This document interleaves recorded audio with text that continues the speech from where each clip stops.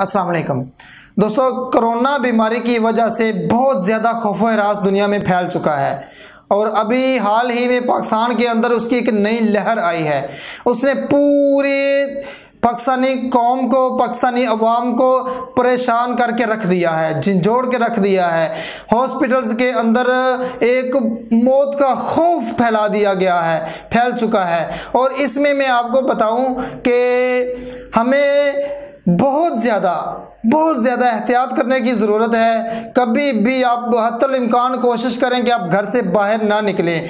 तो जो लोग कारोबार की गरज से बाहर निकल रहे हैं, उनकी मजबूरियां हैं और वो बाहर निकलते हुए SOPs का पूरा ख्याल रखें, पूरा ख्याल। हैंड सैनिटाइजर अपनी जेब में रखें, मास्क अपने साथ लगा के रखें और एक मास्क अपने साथ स्पेयर रखें कि कहीं वो मास्क खराब हो जाए रास्ते में तो आपको दूसरा इस्तेमाल करना पड़ जाए। तो इसका बहुत ज़्यादा ख्याल करें कि इस वक्त।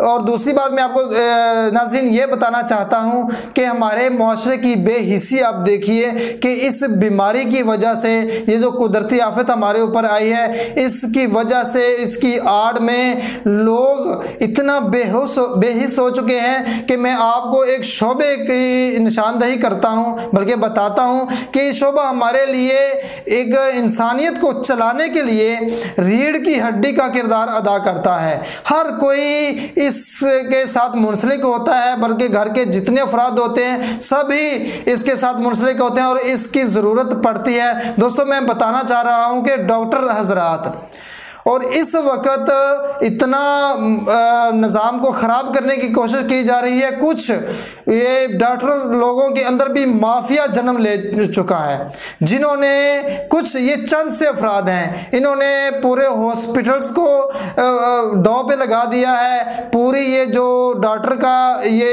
एक नर्सिंग का शोबा है, ये इसको मैं आपको बताऊं कि जो डॉक्टर कहते किसको हैं। डॉक्टर कहते हैं मसीहा को, मसीहा कहते हैं जिंदगी बचाने वाले को।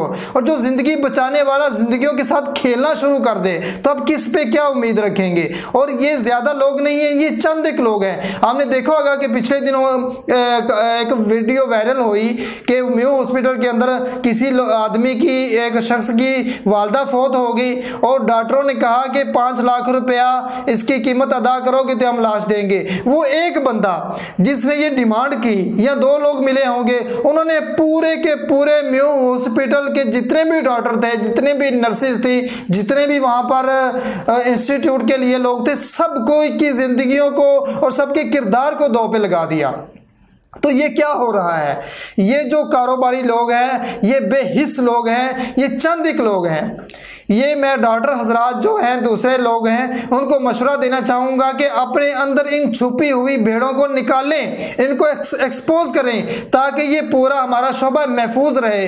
ये जो मसीहा लोग हैं, हमारी ज़िंदगियों को बचाने वाले लोग हैं, इनकी साख कायम रह सके। इनकी साख को कमज़ोर और बदनाम करने की कोशिश की जा रही है। और यहाँ तक लोग, अब लोगों के अंदर इन डॉक्टरों का खौफ बैठ गया हुआ है कि कोरोना तो अलग बात, किसी और वजह से भी, किसी और बीमारी की वजह से भी लोग इस वक्त हॉस्पिटल जाने को तरजीह नहीं दे रहे, हॉस्पिटल का नाम सुन के घबरा रहे हैं, जबकि हॉस्पिटल कभी हमारे लिए एक जिंदगी बचाने वाला और सुख की सांस लेने वाली जगह होती थी। तो इस वक्त लोग हॉस्पिटल के अंदर जब किसी को ले जाने की बात की जाती तो वो कहता है मैं घर में रहना और मरना मंजूर कर लूंगा, मुझे हॉस्पिटल में ना लेके जो, वहां पर जबरदस्ती इंजेक्शन लगा के हमें मार दिया जाता है, फिर हमारी लाश भी घर वालों को नहीं दी जाती। ये जो एक पैनिक क्रिएट कर दिया गया है, ये एक माहौल क्रिएट कर दिया गया है, इससे निकलें। खुदारा इस तरह कौमें तबाह हो जाती हैं। इसको बहुत डीपली देखने की ज़रूरत है कि जो चंद लोग ये ऐसा कर रहे हैं उनका क्या मफादात हैं। वो कहीं किसी और एजेंडे के तहत तो नहीं हमारी इस पाकिस्तानी अवाम को मार रहे और इस हमारे हॉस्पिटल लाइन को इस पूरे मेडिकल सिस्टम को हमारे को बिठाना चाहते हैं, इसको तबाह करना चाहते हैं। ये कौन लोग हैं, किसकी बिना पर ये कर रहे हैं? तो मैं ये अपील करूंगा सब लोगों से कि आप इनको एक्सपोज करें। और डॉक्टर हजरात, मैंने पहले भी अर्ज किया कि मसीहा है हमारे लिए, और ये मसीहा जो जिंदगी बचाने वाला होता है उसके पास उस लोगों की बहुत सारी उम्मीदें वाबस्ता होती हैं उसके साथ, और इसको बचाइए। ये जो चंद लोग हैं ये इस तरह का खौफ फैला रहे हैं, इनकी निशानदेही कीजिए, इनको एक्सपोज कीजिए। और मैं हुक्मरान लोगों से ये अपील करूंगा, मोदबाना गुजारिश करूंगा